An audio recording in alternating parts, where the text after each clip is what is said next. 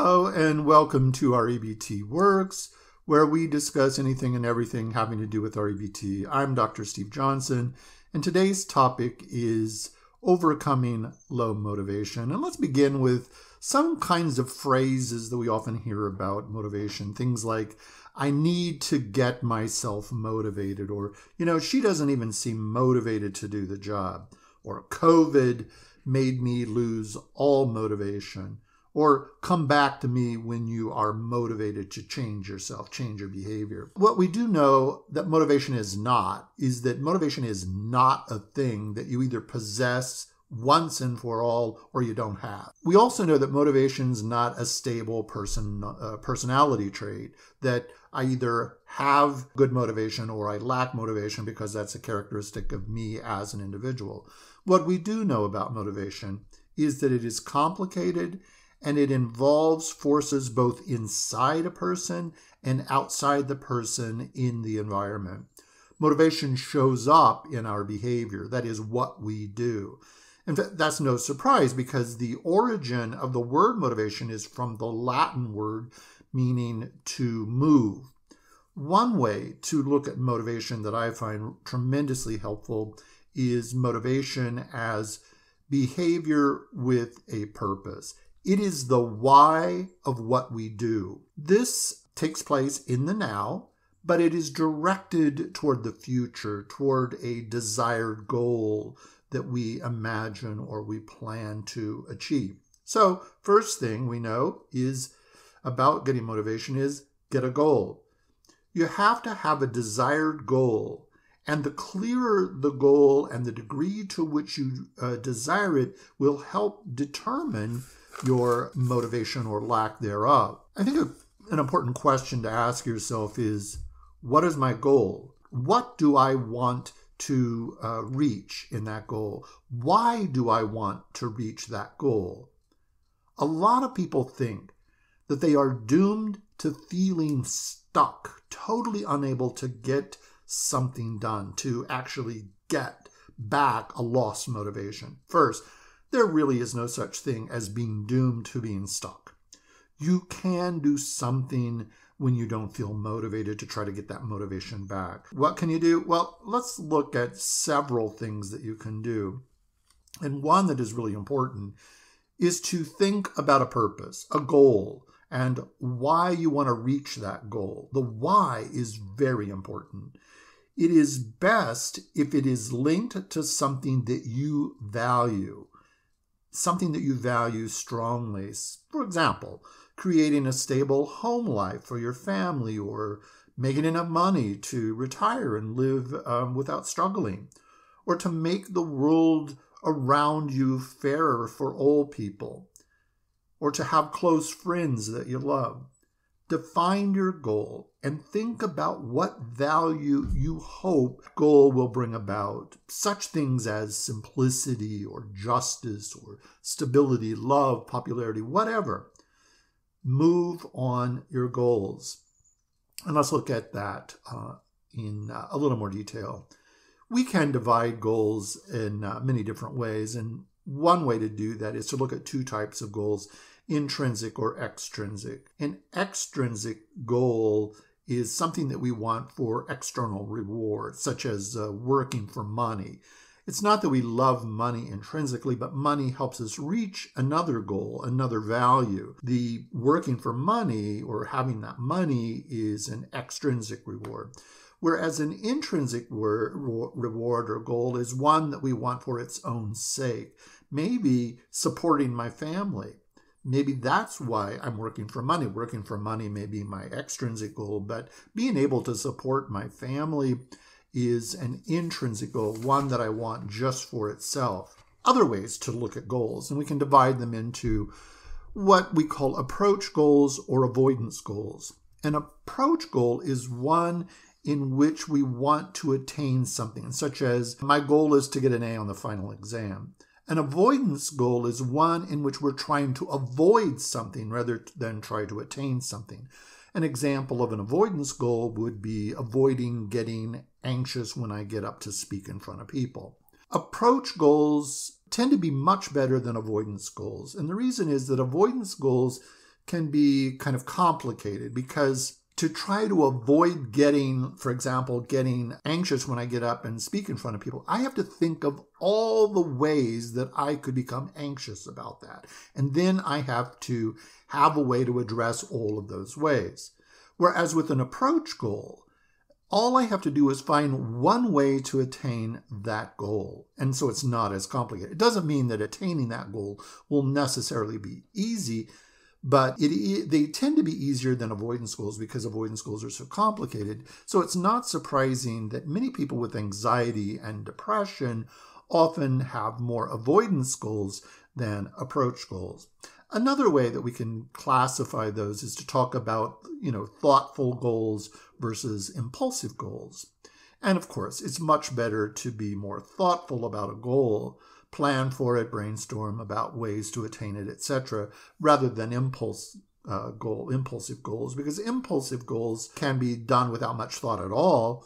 And as a result, we can actually create more problems and impediments toward reaching our goal. I think one important question when we're looking at this is, how are you going to obtain the goal? How ready are you to obtain the goal? If you aren't very ready, then it might be helpful for you to focus or make a list on the good reasons to act to achieve the goal, whether you feel ready or you don't feel ready. In fact, sometimes just acting upon the goal, thoughtfully acting upon the goal, can be better than certainly waiting until you feel ready, because it may take a long time for you to feel ready. So once you've thought about the goal and you plan for the goal, then rather than thinking that you have to be absolutely certain and ready, don't wait. Begin to act into the goal rather than wait. So in REBT, we say sometimes it's easier to act your way into a goal than to feel your way into that goal. Before moving into ways we can, that we tend to sap our motivation, let's make some important points about motivation and then move on. One, there is no single factor that helps us get motivated. Motivation is multifactorial. And an internal source of motivation may not be enough. For example, having the right belief, having good values, having the right intentionality. Knowing this does not always result in doing. So it takes more than knowing what the goal is and planning for the goal. We need to act. We need for that, the knowing, to result in performative knowing, or actually doing something. The other thing to remember is that motivation is not like an on-off switch. We either have motivation or we don't feel any motivation. Motivation actually is on a continuum. There are degrees of motivation. And so I think one of the questions that we can, some of the questions that we can ask ourselves tap into that realization that motivation occurs on a continuum. And one of the ways that we can put that on a continuum is asking questions about how ready you are to change, how ready you are, what's your level of motivation, so that you can begin to move toward a goal. I think at the lowest level of motivation, we may ask ourselves, do I think it would really be better if I changed and acted toward that goal? If your answer is no, then it might be good to look at the beliefs that you have of why you think you're not ready to change, and whatever those are, to help overcome those goals. A degree of more motivation is to ask yourself, am I at least ambivalent about changing? Why do I think that there are pros and cons about changing? What are those pros and cons? And then be ready to come up with reasons for the moving toward that goal. A third one might be more motivated to change might be, Am I now prepared to take steps to change? So I've moved over past the ambivalence and I'm saying, okay, am I ready to do it? Am I ready to actually act on something? If not, why not? And look at the beliefs that you have that are preventing you from taking action upon a goal that you want. Next level would be, do I have a plan to change and attain the goal and act on that? And revising the goal and the plan if, in acting upon the goal, I bump into some things that need to be solved. So, do I have a plan to change and attain the goal? Am I acting on it? And do I revise as needed to help maximize the possibility that I'm going to attain that goal? And then I think another level of motivation that's even higher level of motivation is, has my plan moved beyond just being a plan, but now I have made it a part of my entire life. It's built into me. I have a behavioral repertoire that's built into my daily behavior. And then finally, have I attained my goal to a helpful level, or is there more that I want to do? Looking at each of these levels or readiness to change and how we can move toward greater motivation to move toward the attainment of that goal that we have identified as helpful for us is really going to be an important process. And as you do that, be honest about your answer and take steps to move you to the next step, next level of greater motivation. And remember, it's a process.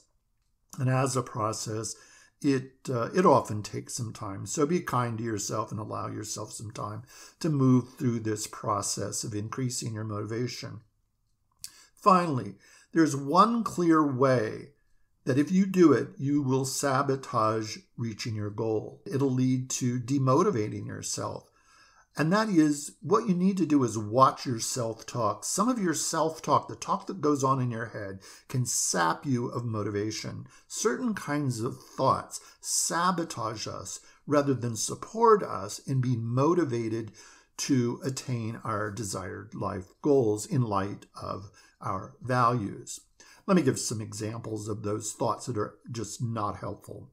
I must be certain that I will attain my goal before I even act. Or it would be horrible if I spent a lot of time working to attain a goal, but then I failed to attain it. Or I can't stand the amount of work it's going to take to reach my desired goal. Or I'm too weak to do this. I'm just too weak to attain the goal. Or nothing wrong with me, but people are just uncaring and unwilling to help me reach my goal. Or the world is so messed up. What's the use of even trying to reach a goal? So you can see all of those are irrational, unhelpful beliefs. They're normal and they're pretty common, but they sabotage us in being motivated to attain our goals in light of our values.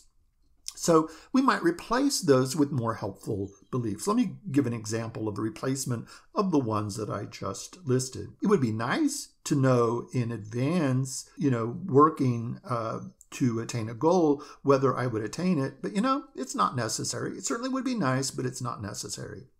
Or I might not like the amount of work that will go into attaining the goal that I desire, but it isn't terrible. That amount of work isn't terrible. It's not horrible. It's not the end of Western civilization. Or I don't like the amount of work needed to attain my desired goal, but I can stand it. I'm not going to fall dead. Or there may be times when I lack energy, but that doesn't prevent me from working as much as I can to attain the goal. I may not do maximal work in doing that, but whatever energy level I have, I can use that to move toward goal attainment. Another one it would be nice if people helped me attain my desired goal, but if they don't, it doesn't make them uncaring people. Maybe they're focusing on their own goals. Maybe they're going through a lot right now, right? And I just haven't come on their radar screen yet. All kinds of reasons there. And finally, the world does have some major challenges in it, and we all know that it does right now, especially. But that doesn't mean that the world is totally messed up. There are some good points in this world. So we see part of what we can do to help us get and maintain motivation is to be very careful about our self-talk. And any time that we're moving toward things that will sabotage us, to change the way that we're thinking such that the way we're thinking helps us attain goals rather than sabotages us from reaching those goals. So I thank you very much. I hope some of this has been helpful. We've looked at ways to increase our motivation to attain desired life goals that are grounded in values that are important to each of us. Thank you and have a great day.